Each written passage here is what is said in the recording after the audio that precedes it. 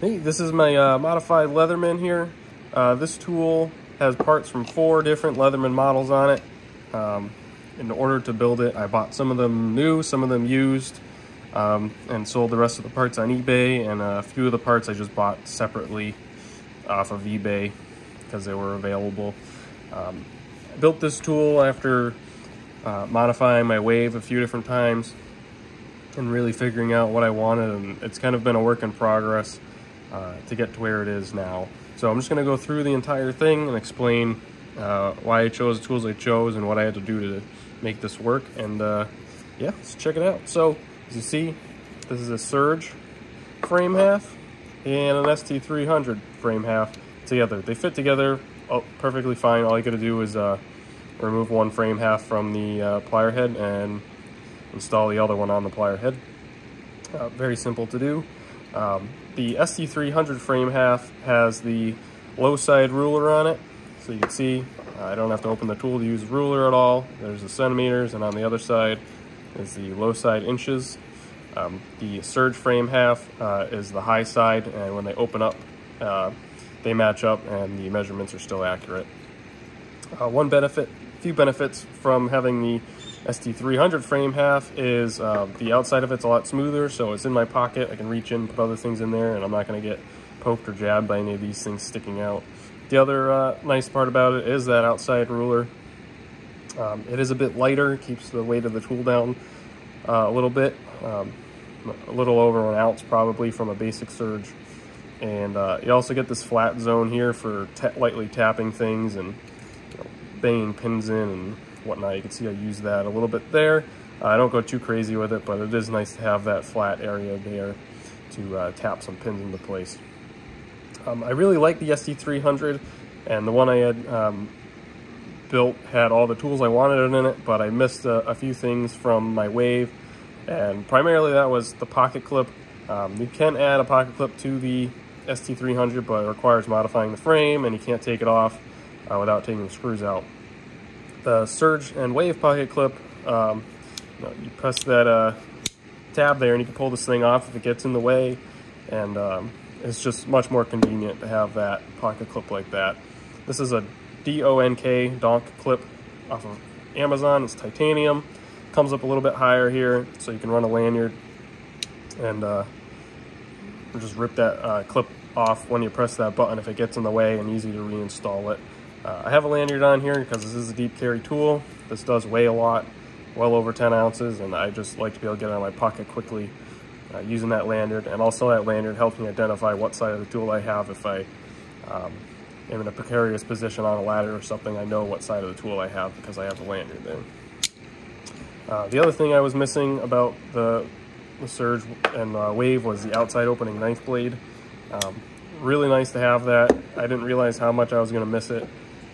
I just hate fumbling with sharp edges, and it's much more convenient to have it on the outside. You'll notice this is not actually a Surge blade though. This is the blade off of a Leatherman mutt.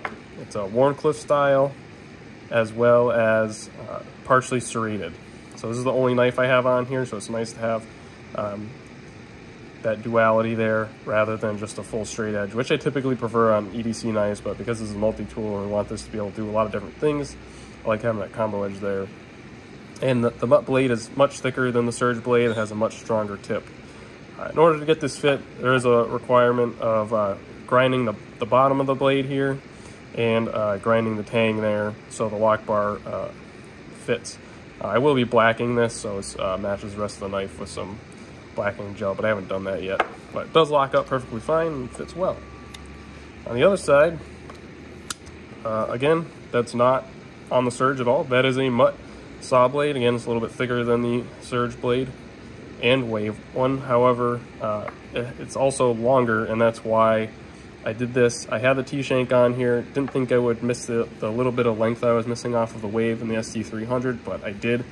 I use the saw a lot around the house, and I wanted that extra length, and I wasn't using the T-shank adapter at all other than the saw that was in it. So again, same thing here.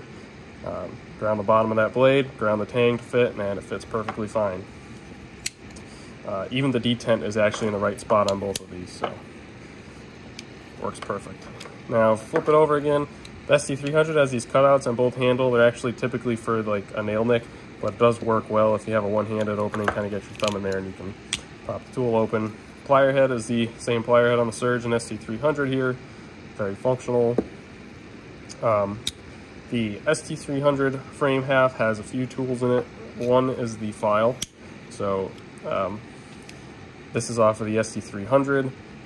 I don't miss the diamond file at all. I never use it. The ST300 has a more of a fine cut file on one side and a rough cut on the other. Now, the files that Leatherman has, they have this edge here that you could technically use to cut metal, but it's not very efficient. So, because I wanted the option of having a metal saw, we went to the ST300 EOD, which is the only tool in Leatherman's lineup that actually includes a hacksaw blade. Now, this hacksaw blade adapter is a T-shank adapter, so my tool technically does have a T-shank adapter. However, this is a thinner one, specifically for hacksaw blades, so I can only fit thinner T-shank blades in here.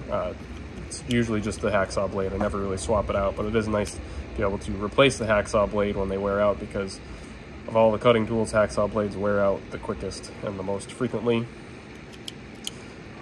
This is nice for tight spaces as well that you can't get a standard hacksaw into. I've used it a number of times, as you can see.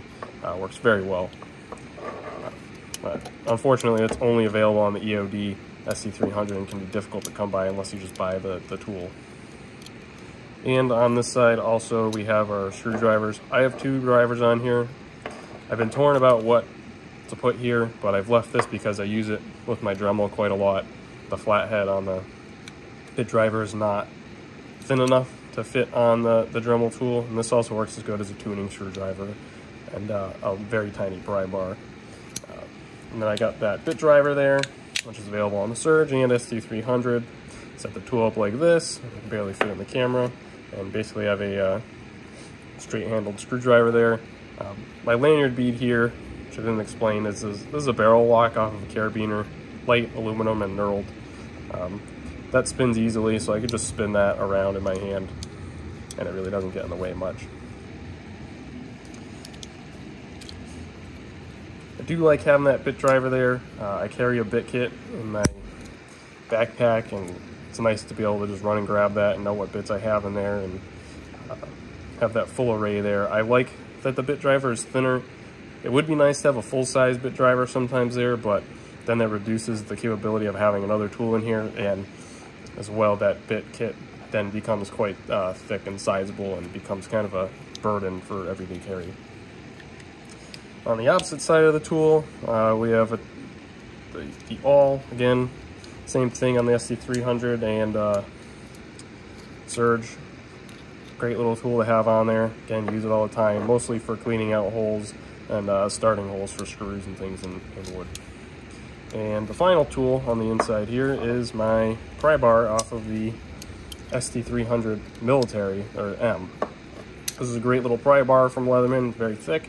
It has the cutout in the middle there for small nails and whatnot, and